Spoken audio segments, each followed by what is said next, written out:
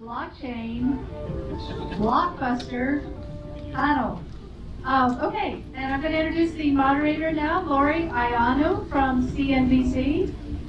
Lori and I have worked together over a number of years, and I'm so happy to see her here. Lori, why don't you come up and introduce the panelists here. Mitchell Dong, Lou Kerner, Paul Brodsky, and Jalak Jobanputra. So please have a seat. Thank you. Thank you, Rebecca. Thank you for inviting me. It's a pleasure being with everyone here today. My WeChat is just my phone. Okay.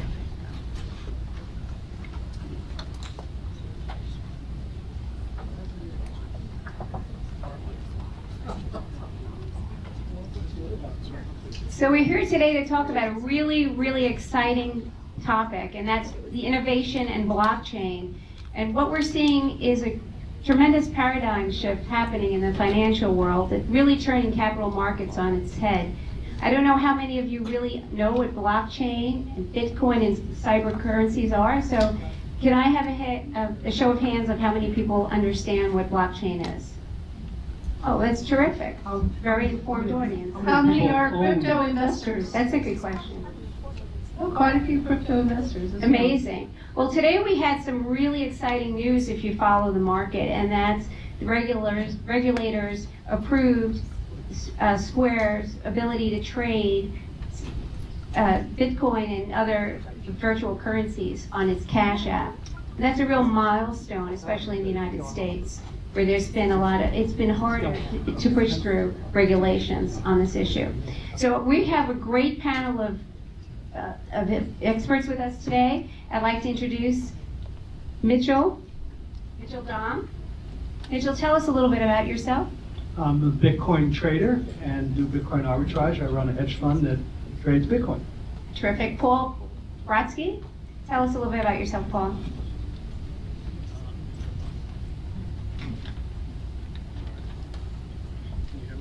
Turn it on. It has green light, yeah. Now? Yeah. I'm a partner with Pantera Capital. We launched the first cryptocurrency fund in the States, and now we're one of the largest investment managers of blockchain and cryptocurrencies. And we have Jobanputra. Jalak Jobanputra. I'm founder of an early stage venture fund here in New York called Future Perfect Ventures. I founded the firm in 2013 to invest in decentralized technology, including blockchain. I've been a VC since '99. Terrific. And Lou? I'm a VC at CryptoOracle, and we invest in crypto companies from the time that their ideas on napkins up to including when they're ICO'd. Wonderful. I think we're going to start the discussion with some basics. So Mitch, I was going to ask you, what is Bitcoin and blockchain, and describe the basics of the market and how virtual currencies trade? So I answer this question to my children all the time, and to the friends of my children, because they all say, hey, Daddy's involved in Bitcoin. And her friends always say, like, Bitcoin? What's that? So here's my explanation to a 10-year-old. So Bitcoin is money, right? It's also a commodity like gold. It's a currency like the euro or the Japanese yen, and it's a payment system like you would use your phone to pay for a Starbucks. So if you understand what money is and the way that you pay for things, and you understand commodity like gold, or that's what Bitcoin is. But it's electronic, and there are lots of other technical details, but that's the way I explain it to my 10-year-old. And what is blockchain? So blockchain is, again, it's like most 10-year-olds actually know what an Excel spreadsheet is. So I explain it that way. It's a more advanced type, but it's basically an Excel spreadsheet. And you know, in the first row or in the first block, you have a name of a person, which happens to be a series of numbers, and the fact that you own, say, 1 Bitcoin. So then there's a transaction when I sell Paul 1 Bitcoin. So in the second block, there's that transaction. And the blockchain is a series of those rows, or a series of those blocks to keep track of, it's an advanced record keeping to keep track of who owns what. And then there's a system whereby each transaction that goes on is verified by independent parties, so they're called miners, so that you don't have to trust, you and I don't have to trust each other, we don't have to trust the bank, we don't have to trust the government, because there's a series of independent parties that verify that transaction. I see. Well, what is a smart contract? A smart contract, okay, so I don't know if my 10-year-old would understand this, but it's basically automating the enforcement of a deal. So let's say I'm buying a pencil from is it Jalak? Jalak for $1, and we have an agreement. So I put my $1 into say a Bitcoin account, and then when she delivers that pencil to me, automatically the money goes to her. So the advantage of the smart contract is that we're bypassing an escrow agent, we're bypassing a bank. We don't have to trust each other because the automation enforces the contract. But why do you think innovators created blockchain technology? I mean, what's underpinning all of this? What is, someone from the group want to comment on that? Well, there is an anonymous creator, Satoshi Nakamoto, who kind of created the concept of Bitcoin and blockchain as the underlying technology behind Bitcoin in the wake of the financial crisis in 2008, and Bitcoin kind of started, it was first issued in 2009, and his view, or her view, but their view, was that the banking system had failed us in the financial crisis, and why don't we have control of our own assets? And why can't, if I own $1, why can't I transfer that over to someone else without first holding an escrow or taking 2 weeks or having 20% fees taken out of it? Right. And computers now do a lot for us, right? They determine what we read, they determine a lot of the world around us, and so why can't we use algorithms to actually verify transactions and then take all these intermediary fees out of the process? And Bitcoin was the first manifestation of blockchain technology by being a currency, but it can actually be applied to data, it can be applied to storage, it can be applied to anything where there are intermediary transactions. Right, and it's a very decentralized approach, correct? Right, you need that kind of verification of multiple nodes of a computing system or validators that all agree that a transaction has happened. And if there's some bad actors that try to invalidate or create fraud in the system, that transaction won't go through because all of these kind of nodes that are decentralized need to all agree on that transaction. Now, you mentioned it can be used for a variety of applications, for business, consumer applications, as well as financial applications. Can you give me some examples? Well, so if I was thinking, hello? Yes. A minute ago? Hey, so I actually just wrote a blog post a couple weeks ago about my favorite blockchain application, which is, and I describe how I'm actually in the process of getting divorced after 20 years of marriage. And you know what? It is very unpleasant. Is that because of Bitcoin? No, nothing to do with Bitcoin. Bitcoin addiction.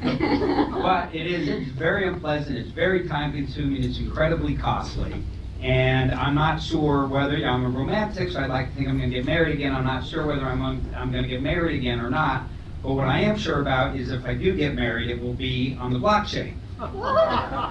Because we'll be able to put all our agreements there, whatever we agree to, what our marriage is going to be, it will be right there. It's decentralized. So if one of us decides we want out of Dodge at any time for whatever reason, it's okay. There'll be a button, it'll be 3 seconds and not 3 years and a lot of money. And that's just one idea of what is an infinite number of ideas that with smart contracts and the blockchain, you can basically not have your life decided by a man in the middle. Are you going to put the lawyers out of business? Paul, what do you think? I think Lou should go to urban China. So it all sounds very complicated a bit. I mean, I have an easier time thinking of Bitcoin as money over IP, period. It's money over the internet, and it's safe and secure, and blockchain, all it does is act as a trust agent. Mhm. So we don't need the third-party trust agent anymore. We don't. It will have tremendous impacts on banks, impacts on government services, impacts on across commercial verticals, various other things, and it's limited only by one's imagination in terms of applications. Tell me a little bit how investors are rushing into this market sector. I know you've raised funds. Tell us a little bit about the appetite amongst venture capitalists and hedge fund managers. So we run 4 investment programs, investment strategies, ranging the whole gamut from a passive Bitcoin tracker, which was the first, as I mentioned, couldn't be a dumber fund, all the way to venture capital. We're raising our 3rd venture fund right now. And it ranges from cryptocurrency to equity, and you have a range of different investor types as well. We see large family offices to institutional investors with varying objectives, investment objectives, and we are trying to match those with them. The opportunity set is immense, we think. I think the adult way to think about crypto and blockchain and venture is that it's all venture. It's all very, very early at a $300 billion total market cap that might someday get to 5 or 10 or 20 trillion if you look at the various metrics. So Where do you see most of the money pouring in? And do you see most of the investment money pouring in from Asia, the United States, globally? We see it all 3, Asia, the States, North America, I should say, as well as Europe. And it's seriously just beginning because we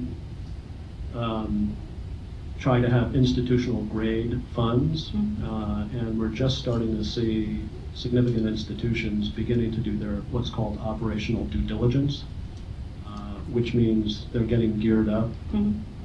Once a couple of hurdles are out of the way, we think the broader market's going to scale pretty dramatically. What's happening on the regulatory front in the United States? Do you feel that there's progress being made? Tell us a little bit give us an update on what's happening in terms of adoption in the United States and regulation. Well, the SEC is planning to regulate ICOs, or initial coin offerings.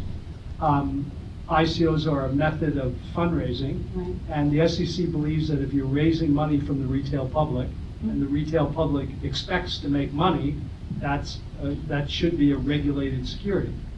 Now, in China, they've taken a completely different approach, which is to ban all Bitcoin trading at all. So in around September of last year, they banned all Bitcoin trading. Why did they do that? Well, they were afraid mostly because people were using Bitcoin to take RMB out of the country in violation of their capital controls. I see. They were also afraid of fraud, they're afraid of speculation, but I think it was a grave mistake because they're discouraging investments in the blockchain technology. And I'm Chinese, so I'm very proud of the fact that China is leading the way in a lot of other technology sectors, AI, robotics, 3D printing, etc. But they're really falling behind, way behind, in blockchain technology because of this short-sighted view of that Bitcoin is harmful. Japan, on the other hand, has taken the opposite approach, which is to greatly encourage Bitcoin and blockchain technology. They passed laws that significantly, they legitimize Bitcoin and encourage blockchain investment. So while China is losing a lot of talent and losing a lot of money, Japan is getting a lot of it, as is the United States. As a market trader, can you tell us a little bit about how virtual currencies are traded? Sure, they're traded on close to 200 exchanges around the world. I'd say over 50 countries have digital exchanges where you could take the local currency, Japanese yen, Mexican peso, whatever, and exchange it for Bitcoin or Ether or any other currencies. Paul spoke about investors in potentially his fund, institutional funds. We follow what retail investors do, which I believe is probably about 100 or 1,000 times bigger than institutional investors at this point. And those retail investors are speculating that Bitcoin price is going to go up. They hear that their cousin, their brother, their uncle, put $10,000 and now they're millionaires, and everybody else too wants to do that. So throughout China, throughout Japan, Korea, retail investors are jumping on the bandwagon when they think Bitcoin will go up in order to be the next crypto millionaire. So how can an average investor get involved? Well, you open up an account at an exchange. If you're Chinese, I would recommend that you open up at OKCoin or B or BTC China or Binance. If you're United States, you would open it up at Kraken or Bittrex or Poloniex, Itbit and others. You open an account like a brokerage account and wire money and buy Bitcoin. Is that a crazy idea? Well, a lot of people, because they know I've been in business for so long, should I buy Bitcoin? And my answer always is, it's a good time to learn about Bitcoin. And that is, you take $100 or, some amount that is your play money, you're not afraid of losing it, and buy Bitcoin, because once you put your money down, you'll check your phone. I happen to check it every hour or more frequently, but you'll check your phone once a day, and you'll see it going up and down, and you'll say, well, why is it going up and down? And then you start reading the news, you'll learn, and then you'll decide, is that, up 10x and then down 70%, is that volatility for me? Can I sleep at night with that type of movement? And then you could decide. Well, let's ask the group one general question. Describe the risks and the rewards for investors. Look, I think the right way to look at this is it's just a new asset class. And new asset classes come along all the time. There didn't used to be junk bonds, and then Michael Milken invented junk bonds, and all the other investment banks said they would never do junk bonds. They're too volatile. They're Ponzi schemes. They're horrible. And 40 years later, everybody does junk bonds, and it's just another thing on the shelf. And that's where crypto's going. That's where what Bitcoin is, and Bitcoin's one of a lot of cryptocurrencies that you're going to see emerging, over the next few years. This is the next computing platform. It's, as an investor, it really feels like 93, 94 internet. It's the very beginning. Nobody knows exactly what it's going to be, other than it certainly feels like it's something that's going to be really, really big. Do you feel like there's a grassroots movement to try to push the adoption? The biggest difference that CryptoOracle might come to, that we really believe, between crypto and everything that came before it, is the importance of community. Because now you can, not just use Facebook as a user, but, if you believed in Bitcoin and you helped Bitcoin early on and you mined Bitcoin and you were part of the Bitcoin community, you benefited from that financially, in addition to feeling that you were making the world a better place. Mm-hmm. And so a lot of it has, it's a lot of this is community and how you're going to engage with people, and what community are you building that people want to be a part of. Right.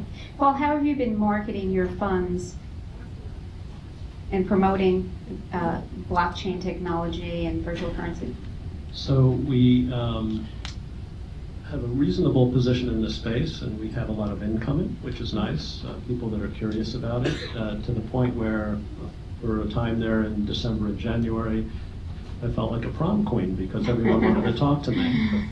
That's since abated somewhat, but we reach out and take the incoming and word of mouth. I was listening to one of the previous panels on brands, and Xiaomi sounds very viral. This is very much a viral market, and when you have a conversation with one person, they will inevitably tell two or three, and that's the way that this is spreading. Right. Why do you think, Mitch, there's been so much momentum in Asia that they're leading the pack? Because Chinese are speculators and gamblers. I see. That's a short answer for you. So talk about, I'd like to ask the whole group the challenges that lie ahead in this fast-growing market. let's talk about some of those challenges. People have talked about transparency issues, hacking of exchanges, price volatility. So in order for Bitcoin to go mainstream as a payment system, it has to be as easy as Alipay. So the technologists have to work on that user friendliness, and if they can achieve that, then it'll go mainstream for payments. Right. The biggest problem, the decentralization is great, getting rid of the man in the middle is great. And the problem, though, is there's actually not yet really an effective governance, because you can create something great like Bitcoin, and Bitcoin is amazing in its ingenuity and what it is, but what it did not do really well was create a governance system that enabled it to become a better thing over time and evolve, which you need to do, right, if you're going to be the winner.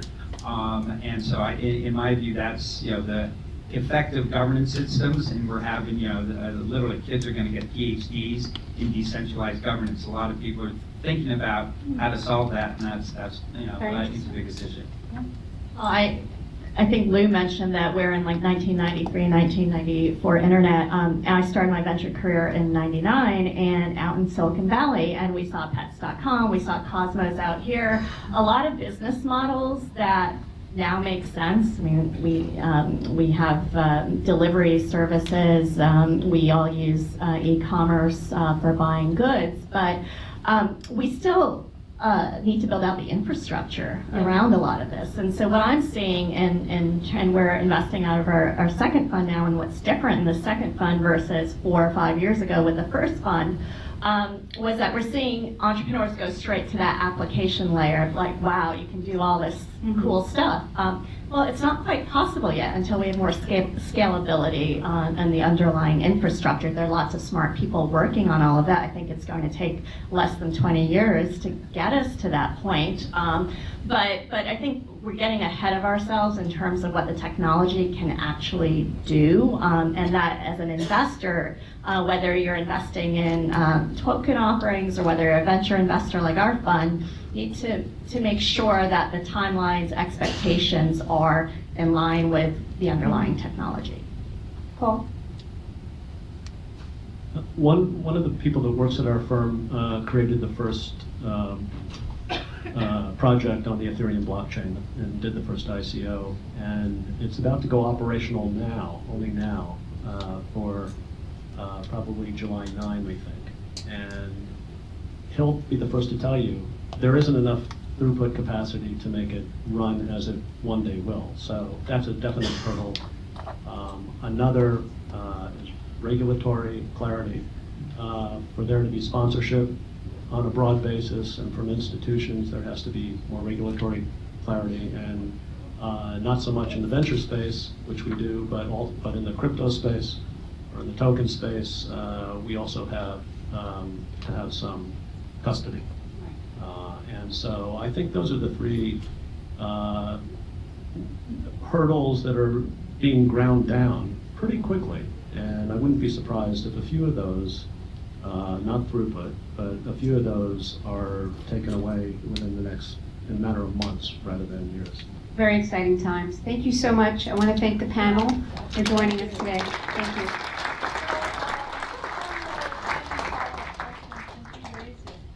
And you said this project took 3 years to reach fruition, is that right?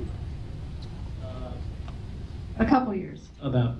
Yeah. Yeah, so the other day I was I've been going to some blockchain panels myself lately, and so I'm learning more and more about it. And one of the fascinating things I thought was people said there's no killer app for blockchain applications yet. So I just want to know why not. No, the killer app of blockchain. Is crypto? No, is Bitcoin itself. Is Bitcoin. And the killer app of Bitcoin is speculation. Okay, everybody, did you get that? I think there are lots of places in the world that actually are using this technology, including, one of my portfolio companies called BitPesa in Africa. It can cost up to 20% of a transaction to transfer money from, say, Uganda to Nigeria, they brought it down to 3%. So while in some places in the world, it's about speculation, yes, there is a lot of speculation now, but I think we're underestimating that a lot of the world is underserved by even the technology that exists today. Oh, no, of course, there's a lot of applications, but the first application. I don't know if I'm going to get The first application is Yeah, I want that back. people trying to make money. So. As always is, yeah. Okay, well, thank you, blockchain enthusiasts. We appreciate it. Thank you so much.